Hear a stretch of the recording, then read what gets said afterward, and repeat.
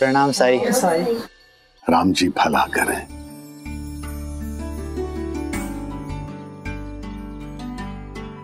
प्रहलाद, सीधे विद्यालय से आ रहे हो? जी साई, यही सबसे अच्छा समय है। इस समय मैं खेलने जाता हूँ, इसीलिए आजोबा और आई मुझे ढूंढने भी नहीं आएंगे।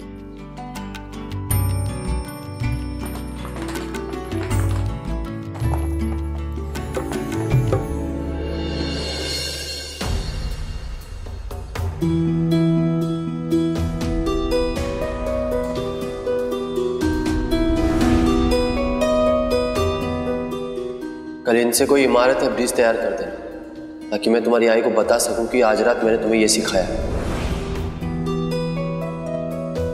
प्रहलाद शिरडी का ही बच्चा है।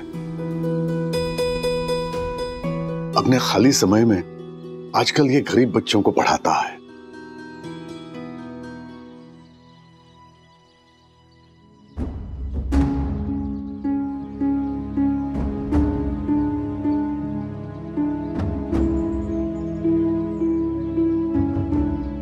क्या कर रहे हो तुम? मेरे टीचर है मनन दादा, उन्होंने मुझसे कहा है कि इनसे पुल या इमारत बनाऊं, लेकिन अभी मुझे सूझ ही नहीं रहा है कि कैसे बनाऊं। लेकिन विद्यालय का ढांचा तो तुमने बहुत सुंदर बनाया था। और वो आजोबा ने तोड़ भी दिया। नेकी को आंच नहीं।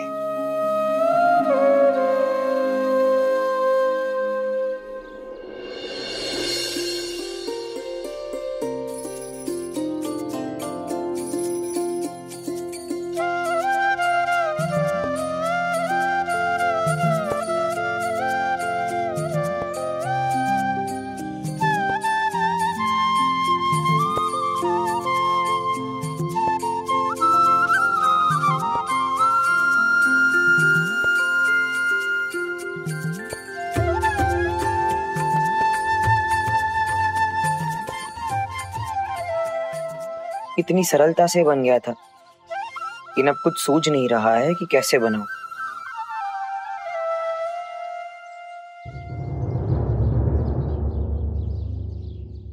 मेरे दूर के चाचा इंजीनियर हैं। जब पिछले साल मैं उनके घर गया था, तब मैंने ये उनके घर पे देखा था।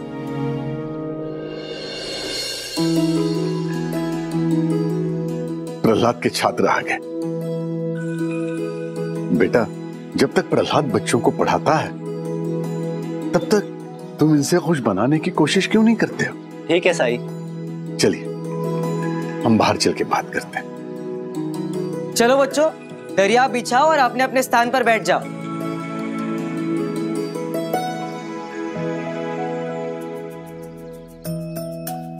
बच्चों, ये होता है वन। वन मतलब एक। हाँ, ये होता है टू। टू मतलब दो।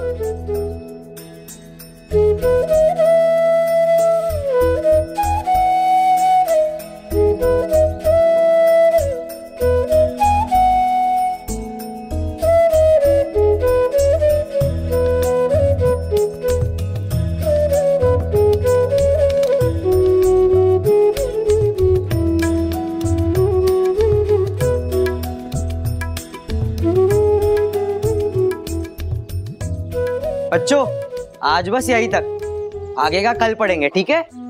चलो।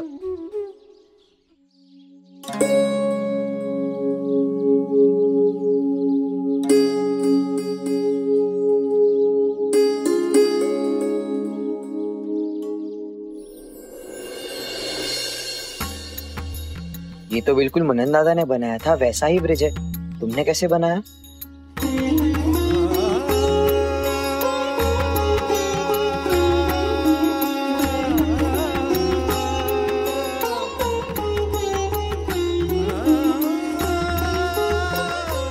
चाचा ने बताया था।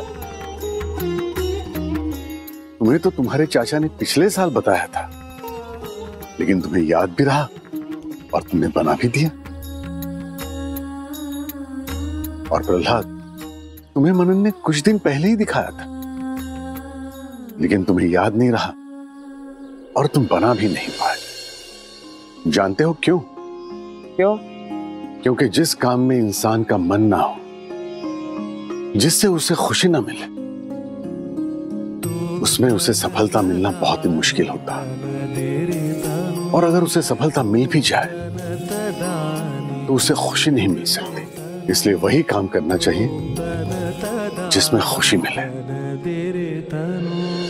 दादा, हम आपसे कुछ मांगना चाहते हैं। बोलो। दादा, कल आपका जन्मदिन है। आप हमारे लिए कितना कुछ करते हैं, इसीलिए हमारा बड़ा मन है कि आपका जन्मदिन कल हम द्वारकामाई में बनाएं।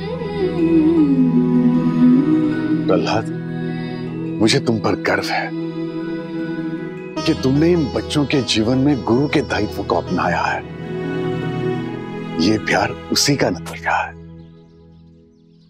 लेकिन ये सब करके मुझे खुशी मिलती है साई। ये सब कुछ मैं अपने खुशी के लिए तो कर रहा हूँ। बाबा कहते हैं कि जो सुख, जो खुशी किसी और के जीवन को संवारने से मिलती है, वो किसी और चीज से नहीं मिल सकती। और इस बात का सच मुझे अब समझ आ रहा है इन सबको पढ़ाकर। राम जी भला कर। कल शाम को मैं अपना जन्मदिन तुम्हारे साथ जरूर मनाऊंगा।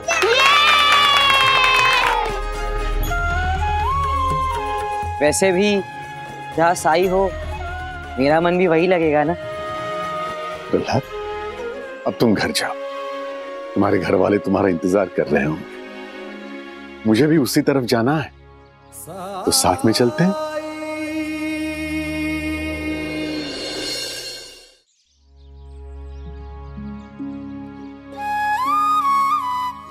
साई, मदद कीजिए। प्रहलाद, तुम आगे जाओ, मैं आता हूं।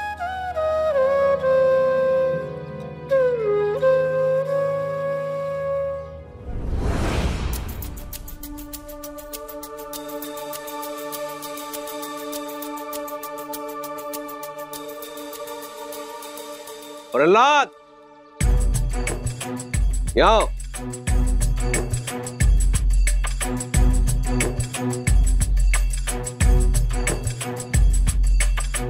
जी आजोबा। हरिओम हरिओम। कल तुम्हारा जन्मदिन है, शाम को घर पे ही रहना, कहीं मत जाना। लेकिन आजोबा, कल शाम को मैं द्वारकामाई में अपना जन्मदिन मनाना चाहता हूँ। वो बच्चे कह रहे थे, इसीलिए मैंने उनसे वादा कर दिया। क्या तुमने ये नहीं सोचा कि तुम्हारे परिवार वालों का भी मन होगा तुम्हारा जन्मदिन मनाने के लिए? हाँ, तुम्हें बच्चों की पड़ी है, फकीर की पड़ी है, लेकिन अपने आजोबा की नहीं। तुम्हारे जन्मदिन पर मैंने भव्य भोज का आयोजन किया है, बड़े बड़े लोगों को बुलाया है मैंने। अगर तुम ही नहीं रहोगे तो क्या मान रह जाएगा वहां मेरा? तुम्हें भोज के लिए अपने घर में उपस्थित रहना चाहिए प्रहलाद। लेकिन साई, बच्चे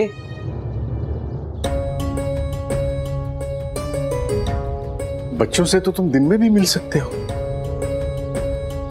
लेकिन अगर तुम्हारे आजोबा चाहते हैं तुम्हारे साथ तुम्हारा जन्मदिन मनाना, तो तुम्हें इनकी इच्छा का भी मान रखना चाहिए। बच्चों को मैं समझा दूंगा, लेकिन आजोबा की इच्छा का मान रखना तुम्हारा धर्म है। ठीक है आजोबा। मेरे पोते को समझाने के लिए तुम्हारे उपदेश की आवश्यकता नहीं है मुझे। दोबारा मेरे काम में टांग मत अड़ाना। हरिओम।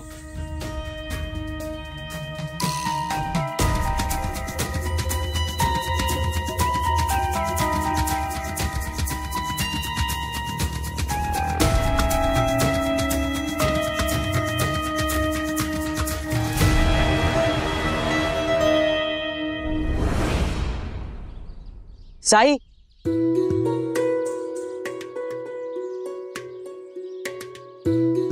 साई, आपके कहने पे मैंने मान लिया। अब मैं चाहता हूँ कि आप भी मेरे जन्मदिन में आए। प्रहलाद, मैं आऊं या ना आऊं, मेरा आशीर्वाद तुम्हारे साथ रहेगा। नहीं साई, जब मैं आपकी सब बातें मान रहा हूँ तो आपको भी मेरी बातें माननी चाहिए ना। आपको आना ही होगा। रिश्तों में शर्तें नहीं होती हैं प्रहलाद। मैं कुछ नहीं जानता, आपको आना है मतलब आना है, वरना मैं खाना नहीं खाऊंगा, देखिएगा। चलो ये बात बाद में करते हैं। फिलहाल एक बात याद रखना बहुत जरूरी है प्रहलाद, कल का दिन बहुत शुभ है। कल सुबह पास वाले गांव के गणेश मंदिर में जाकर पूजा कराना। नए साल की शुरुआत गणपति जी के आशीर्वाद से करोगे तो अच्छा रहेगा, तुम्हारा भी और किसी और का भी भला हो जाएगा। और किसका भला? वहां जाने पर पता चल जाएगा।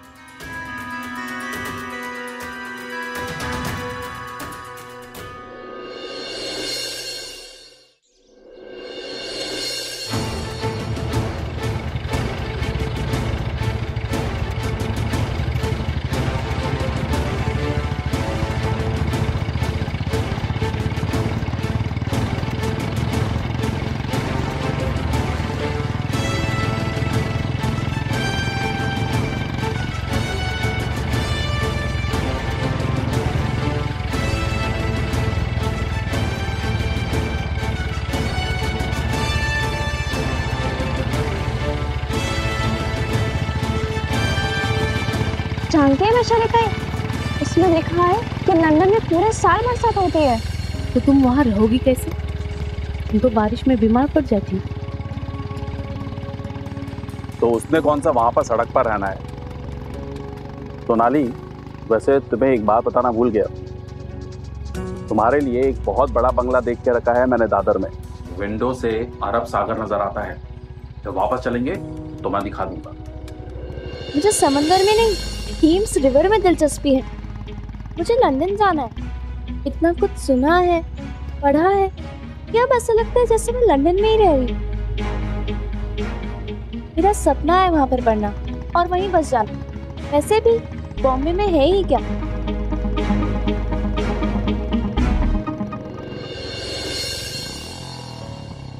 ओह गॉड, क्या मुसीबत है।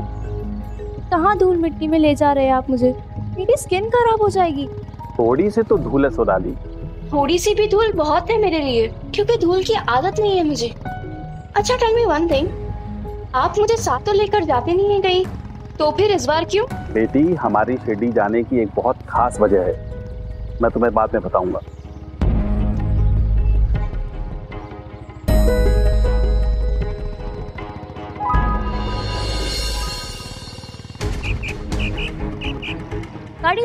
गाड़ी रुको जल्दी। क्या हुआ? पापा वो देखो चिड़िया।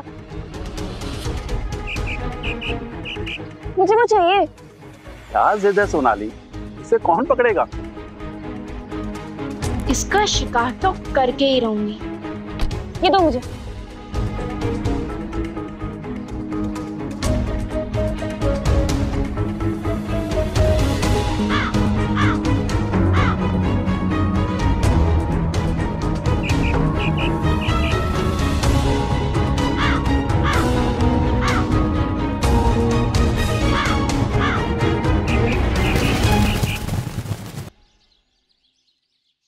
आज तो निशाना लगा कर ही रहूंगी मैं।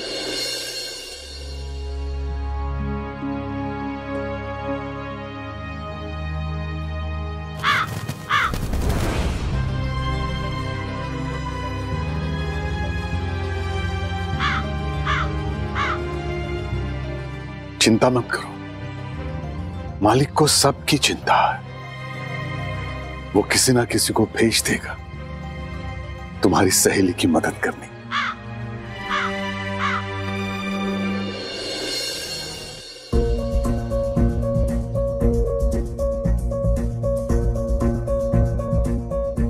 पता नहीं साई ने मुझे यहाँ क्यों भेजा है।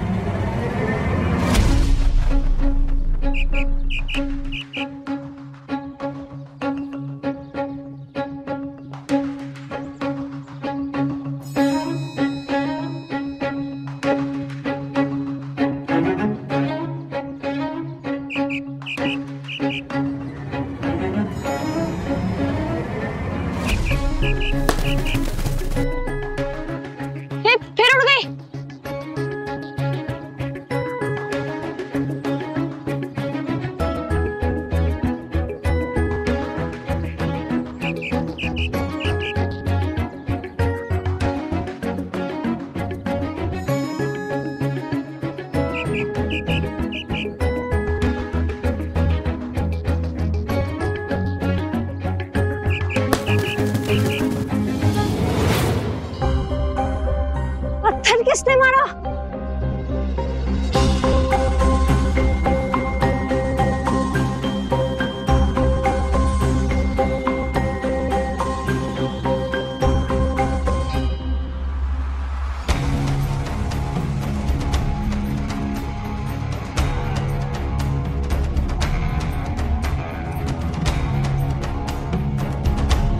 ये क्या कर रही हो तुम?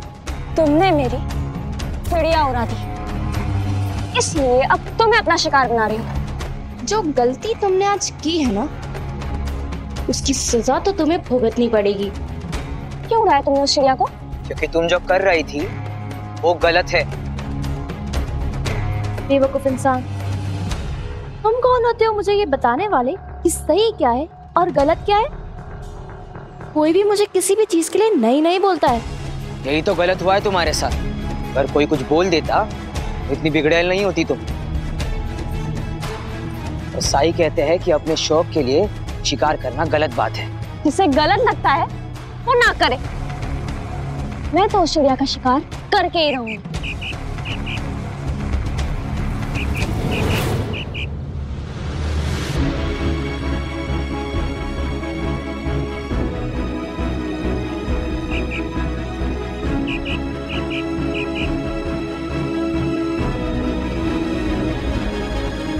और अगर उस चिड़िया के बच्चे हुए तो?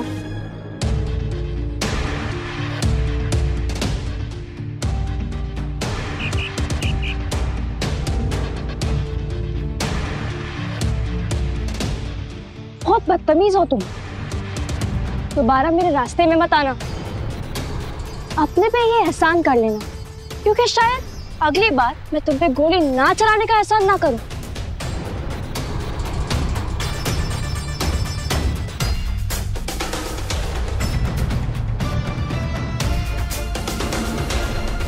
मेरी बात याद रखना।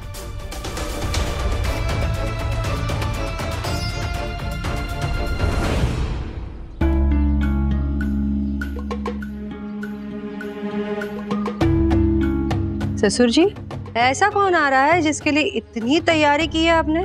बहू, ये समझ लो कि हमारा भाग्य स्वयं चल के आ रहा है, जो हमारे आने वाली पीढ़ियों का भविष्य उज्जवल करेगा। हरिओम।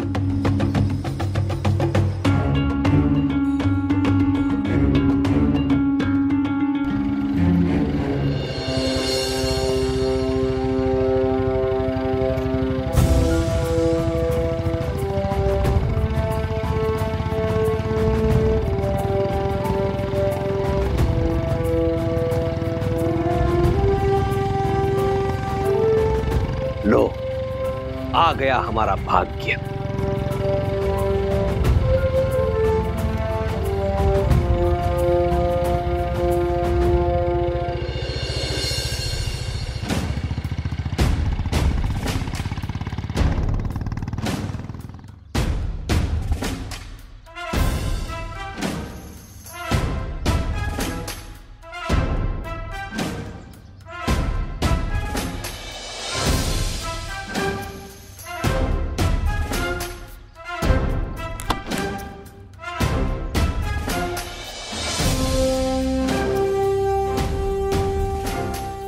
संता, बंदूक लेके आ।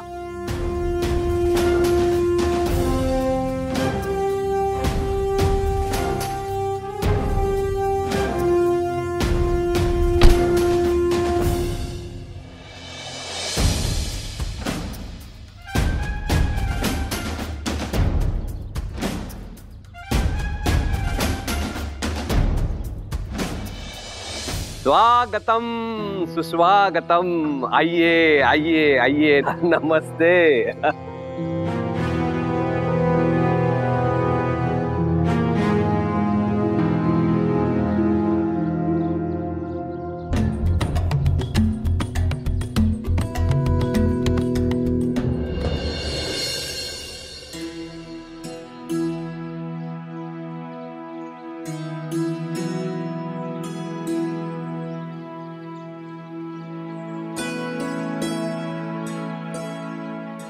नहीं नहीं, मुझे कुमकुम से एलर्जी है।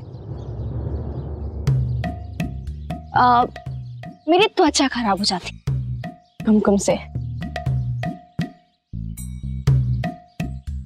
इतना सब करने की क्या जरूरत थी कुलकर्णी सरकार? इन सब बातों में समय ही बर्बाद होता है। नहीं नहीं प्रभाकर जी, नए साझेदारी का आरंभ है ये। हाँ, रीति रिवाजों का पालन करके मनुष्य संबंधों का आदर करता है, उन्हें दृढ़ करता है और सबसे पहले शुभता का निवेश करता है साझेदारी में। हरिओम।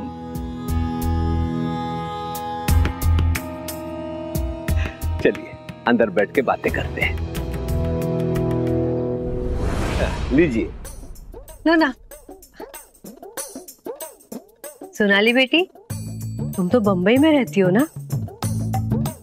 तब तो तुम्हें यहाँ बिल्कुल भी पसंद नहीं आ रहा होगा। कहाँ बम्बई की सुंदरता और कहाँ ये गाँव। मुझे बॉम्बे पसंद नहीं है। हाँ, लेकिन शिरडी से बेटर है। पर अगर मुझे सच में कोई शहर पसंद है तो वो है लंदन। इतने सुंदर बिल्डिंग्स, पार्क्स, इतना अच्छा मौसम। अच्छा वैसे ये साई कौन है?